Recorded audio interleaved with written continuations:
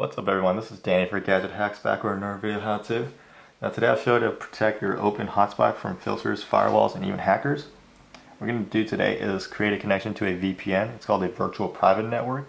Now what this network does is we're going to send our data through the network so it's protected and masked from the filters or the firewalls, and even hackers won't be able to see what data is being sent through.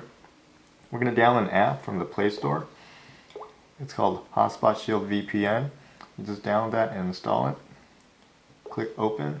You want to switch to full protection to on. It will prompt you to allow it to make a VPN connection, so just check the box for OK.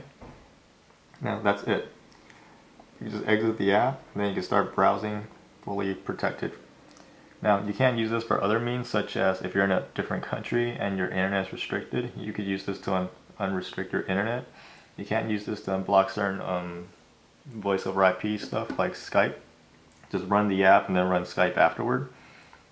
It's as easy as that. There's a pro version if you want it. There's a pro version if you want to pay for that. It's the monthly elite or yearly elite.